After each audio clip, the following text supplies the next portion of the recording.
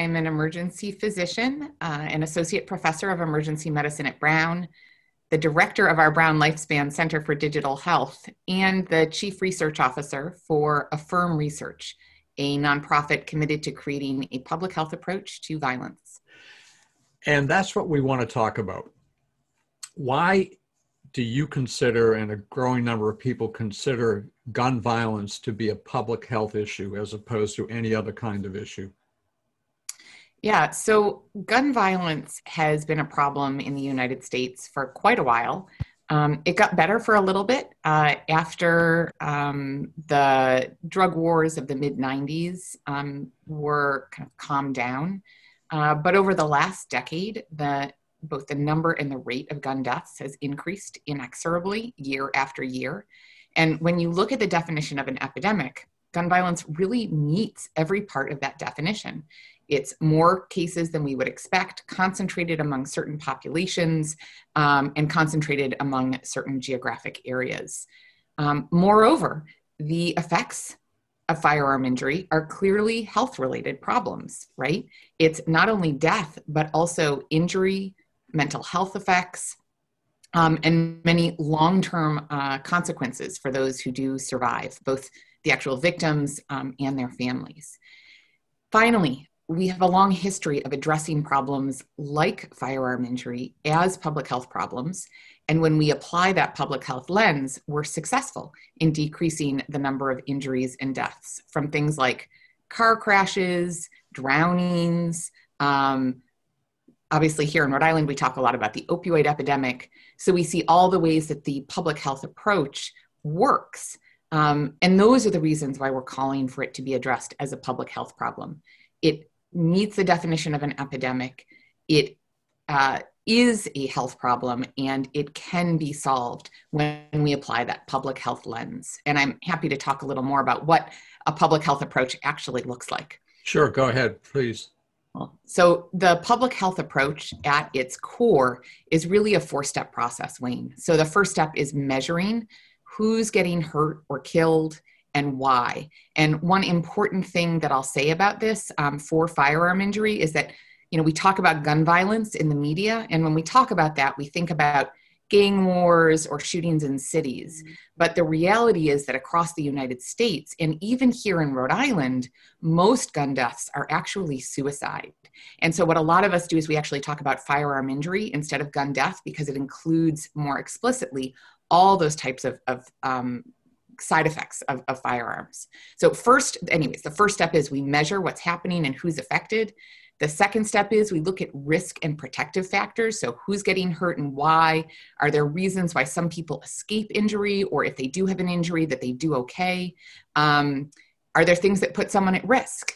And then the third step is you create interventions. So you say, what can we do to modify that risk? Let's talk about how we can change behavior, how we can get people that are high risk to put distance between them and the gun so that they don't hurt others or themselves. We design those interventions, and then we move into the fourth step of the public health approach, which is we make sure that those interventions work. And when they do work, we spread them. But we don't do things just based on emotional gut response. We do it because it actually makes a difference. And when you apply that four-step approach over and over across history, it works. And, we can see that with COVID about the places where we've successfully applied the public health approach and it has actually made a difference. Here in our own state, we've really gotten it under control by applying that basic approach. Again, we've done it for car crashes. We've done it for HIV/AIDS. We've used that scientific approach to make a difference. And we're only just starting now to use that for gun violence and firearm injury. So why has gun violence increased over the last several years? What are the factors involved, number one? And then number two, who is most at risk? Great questions. So the factors involved in the increase in number of firearm injuries and deaths are multiple. And one of the problems, Wayne, is that because we haven't had a lot of good research or a very strong public health approach across this country, it's actually difficult to answer that question definitively. We have a lot of theories about why the number of gun deaths have increased. We think it's related to increased hopelessness, lack of community cohesion, lack of people looking out for each other, easy access to firearms for those who shouldn't have them, who are high risk of hurting themselves or others. We think that those are all factors, but we can't say that there's a single one, and the research is still kind of out there as to what the most important cause is. And I'll be honest, the cause is probably a little different for different populations, but there is certainly all of those. And then who's at risk? There's two groups who we know are most at risk, but then there are other smaller groups as well. So the two groups who are most at risk are young minority men who are disproportionately affected by gun violence. That's predominantly the shootings and the murders that we've had in the city of Providence over the and Pawtucket and Central Falls over the past couple of months. They have 20 times the risk of being killed compared to white men of the same age. And that's caught in a complicated kind of set of social factors, employment opportunities, relationships with the police. There's a lot of different things going on there. The other group at tremendously high risk is older white men, and actually well over 2/3 of gun deaths nationally, as well as within the state of Rhode Island, are middle-aged white men. And that's largely because of suicide, but also homicide. And so that group is also at tremendously high risk. Other groups that are at risk are women who are victims of domestic violence, are at much higher risk of gun homicide. Young kids and also adolescents, we're seeing increasing risk of gun suicide, as well as, of course, the public mass shootings that we're also concerned about, and unintentional injuries, which are very uncommon on a national level, but which correlate with a kid having access to a gun that has not been safely stored.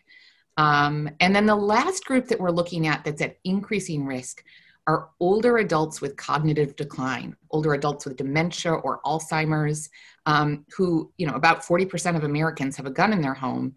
And if you have a gun in your home and you have dementia, and you're getting paranoid or you're depressed, you're at increased risk of suicide or of hurting someone else. So that's the last group that we're paying a lot of attention to right now and trying to help decrease risk for those older adults. What are you seeing both in Rhode Island and nationally in terms of the pandemic? Have we seen an increase in gun violence during the pandemic? Yeah, so anecdotally, we've seen an increase in gun homicides, both in our own state and on a national level during COVID-19. And we think that that is for a few reasons. The first is people are home and they don't have anything to do, and people are stressed, tensions are high, people are hopeless, and people have lost their jobs. So we have this perfect storm of all of the horrible factors that drive people to hurt each other. So it's not particularly surprising to many of us that work in the area of violence, but it is disheartening, especially here in Providence, where we've done such a good job over the last decade in decreasing the number of gun homicides. In terms of gun suicide, we are hearing anecdotally that there are increases, but those numbers we don't have yet. We have crime reports for the gun homicides, but the suicides, we're not going to know definitely whether they've increased or not for a few months yet, because we really depend more on medical examiner data there to be able to say that. But many of us suspect that, again, because of those factors of hopelessness and loneliness during COVID-19, that we are going to see increases. And I'll say it's why it's today that we're talking is actually World Suicide Prevention Day. And I'll kind of make a plea that for any of us that do have guns in our home, to keep an eye out for our friends and family members who may live with us, or for friends and family members who may own guns, for signs of depression or suicidal thoughts. The very best thing you can do for them is to A, listen, but to B, make sure that they don't have easy access to that firearm in that moment of depression and impulsivity. If you can separate them from their firearm temporarily, not permanently, but just temporarily until they can get help, you can potentially save their life. So there's an example of an intervention, a public health intervention that can work. What are some of the other initiatives or interventions bringing us toward the goal of reducing gun violence through the lens of public health? Oh, so Wayne, there are so many. And for those of your listeners who are interested in learning more, I and others have actually written extensively about the many interventions that we're trying to make sure work before we put them into effect on a national basis.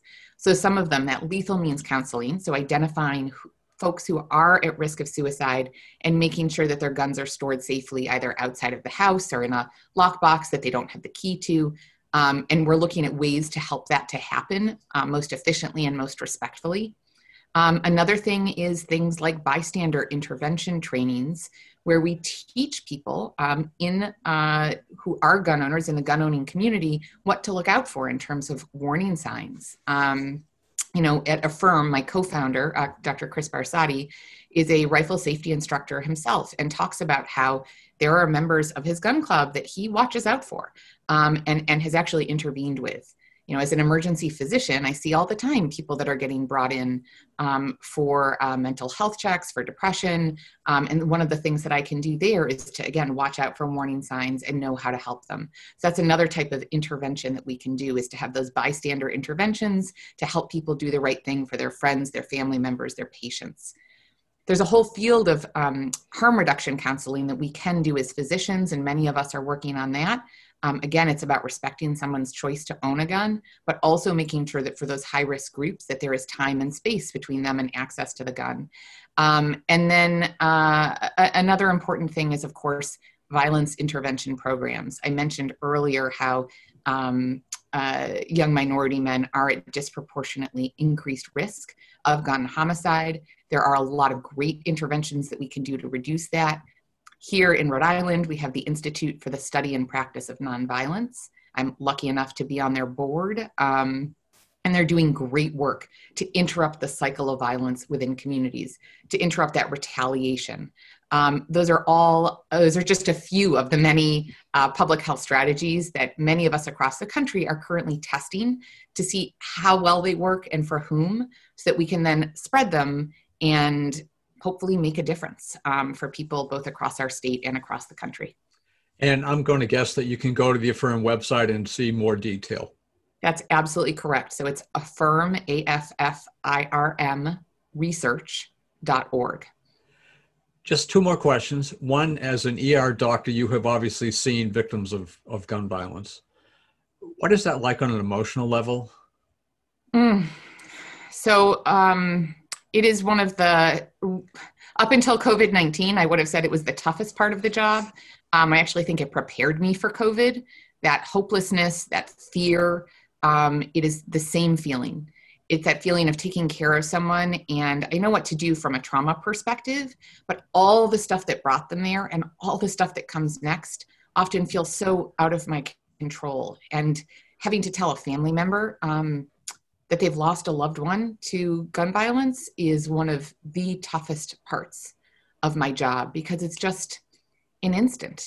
And it's so often so unpredictable to the family. They had no inkling that this was going to happen. And it's so, there's nothing you can do to get them back. So it's tremendously emotional and frustrating, because from that public health perspective, I can look at it and say, we could have prevented this. But in the individual patient experience, it's often too late. And the trauma of gun violence extends clearly beyond the victim, him or herself.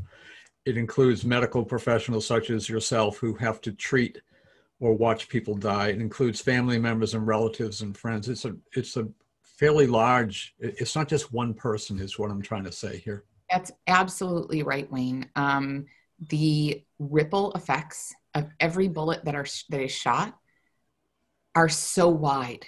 So even if that bullet doesn't connect with another human being, just the mere fact that it's shot affects the community. We know that kids that grow up in neighborhoods with high rates of gun violence have higher rates of post-traumatic stress, higher rates of medical problems, higher rates of substance use just from the stress of being exposed to it. Certainly for family members, knowing that your kid or your loved one was shot, whether or not they survive, that changes your entire life going forwards. If you do have a victim who survives, they're living with permanent medical problems often, again, post-traumatic stress, work problems, a host of other issues. And then, for the first responders and for physicians and other healthcare professionals in the hospital, It's a contributor to burnout, to secondary victimization or PTSD. You know, I do a lot of talks for healthcare professionals about how to identify who's at risk and how to help our patients who are at risk from being victims of firearm injury. And I often have folks come up to me afterwards and share stories of victims of gun violence who they've treated, stories that they can't normally share because of, you know, HIPAA. We can't talk about them and we feel like we shouldn't be affected, but these are the stories that we all carry with each other or with ourselves, and that just change our relationship a little bit, and in a sad way, but change our relationship with humanity.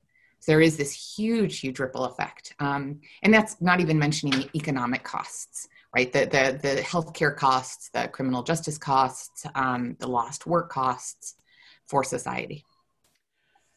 And this all stems from a very simple action, which is pulling the trigger of a loaded gun aimed at someone. That's exactly right. And if you actually look at the basic precepts of firearm ownership, right, one of the first ones is to not aim your gun at someone unless you really mean to hurt them, and to never have your finger on the trigger of a loaded firearm. And yet we so often forget that. And we forget to protect those amongst us that are most vulnerable and at risk. And you can respect the right to own firearms, but also respect that there are some people in some moments who shouldn't be behind a loaded gun. Some people will think of this or read this and may think, oh, here we go, somebody's trying to take my guns. That's not at all. And to me, that seems a very important point. Just talk about that. You're not trying to grab people's guns. Oh, God, no. And again, you know, if you look at my work with AFFIRM Research, again, my co-founder is himself a gun owner and a rifle safety instructor. And that is really one of our basic underlying principles, that we are not going to make progress on this issue as long as we keep it an us versus them issue.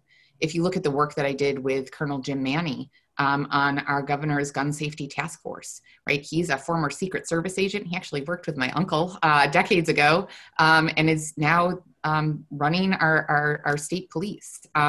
He respects firearms more than just about anybody that I know, both for their good and for their bad. And until we engage folks that own firearms, believe in firearm ownership, live in a culture of gun ownership, there is absolutely no way that we are going to make progress on this issue. It cannot be about us versus them. And although policies can certainly be important, we have never in our history fixed a public health problem simply with legislation. And when we get stuck in this debate about gun control versus gun rights, we lose sight of this entire public health approach, which is about behavior modification, which is about putting space and time between people who are high risk and the means of harm. You know, when we look at how we've decreased car crashes, it's not by taking cars off the road, where there's actually more cars being driven and more millions of miles being covered each year than ever before. And yet we've decreased the number of deaths by car crashes by more than 70% by applying this public health approach, by making cars safer, by making drivers safer, and by making sure that a very few people temporarily maybe can't drive, whether it's because they have severe dementia or because they have a seizure disorder or because they keep doing things that are dangerous to the rest of society, like drunk driving. And there is a way that we can change this conversation, which is about behavior modification and that public health approach, which is what I believe in and which is what most of the people that I work with believe in too. And I would love to see those terms, gun control and gun rights, kind of go away, and for us instead to focus on injury reduction and injury prevention instead.